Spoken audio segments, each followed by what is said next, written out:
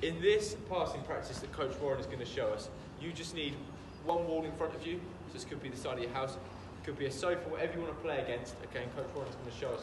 Play into the board, receive it, you're going to turn back out, come back into the middle, and then play against the board again. You're going to do this for 5, and then you're going to rest. Work off both feet, making sure you're kicking the middle of your foot straight along the floor, using the standing foot to aim at your target.